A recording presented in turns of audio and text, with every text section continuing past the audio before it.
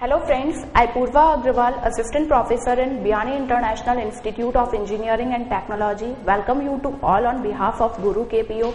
Today I am here to discuss about the topic Programmable Peripheral Interface, that's 8255 IC. This topic is related from the subject of microprocessor and microcontrollers. Now coming on my topic, what is 8255 IC, what is its use and what is its configuration? First of all, 8255 IC is known as Programmable Peripheral Interface IC and it is used for taking the extra input-output pins for any processor or any controller, and it can easily be interfaced with any controller or any microprocessor.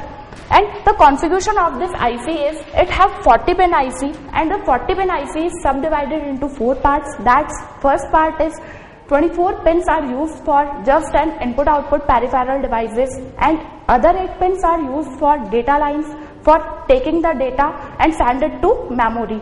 And the third part is 6 pins, and that 6 pins are used for control units for provide the controlation to IC, and remaining 2 pins are used for just power supply. That's one is taken by power and one is for grounded. Now coming on the pin diagram, in whole the pin diagram, it have 40 pin configuration. First 4 pins and another 37 to 38 pins are just assigned by the port A. Port A pins are just used for input and output point of view. Input and output point of view means we are taking the input and output by these all the pins. Coming on the next port, that's port B. Port B have already 8 pins and it is same as to use for input and output purpose. Coming on the third port, that's port C. The port C is also used for input and output, but it have a special feature. The feature of it can be configured in 2 groups, that's port C lower group and port C upper group.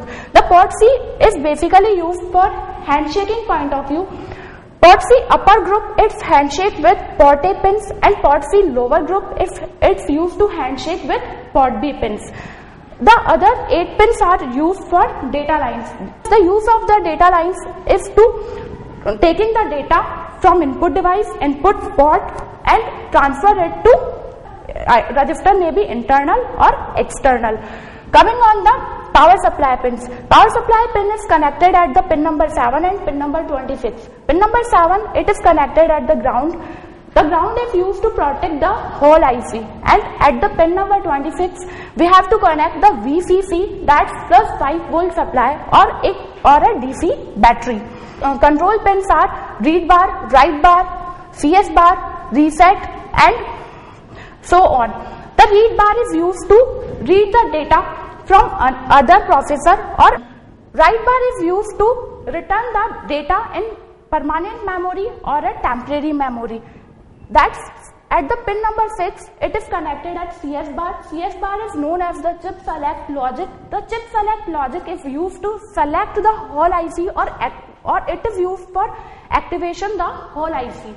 Now the 2 pins are A0 and A1. A0 and A1 is basically known as the address lines, and it is directly interface with any microprocessor or any microcontroller to taking the address and provide the whole controlation.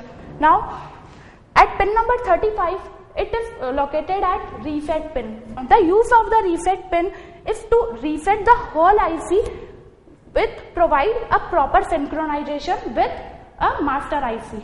Thank you and thank you for watching this video. For more details, please visit our website, that's www.gurukpo.com.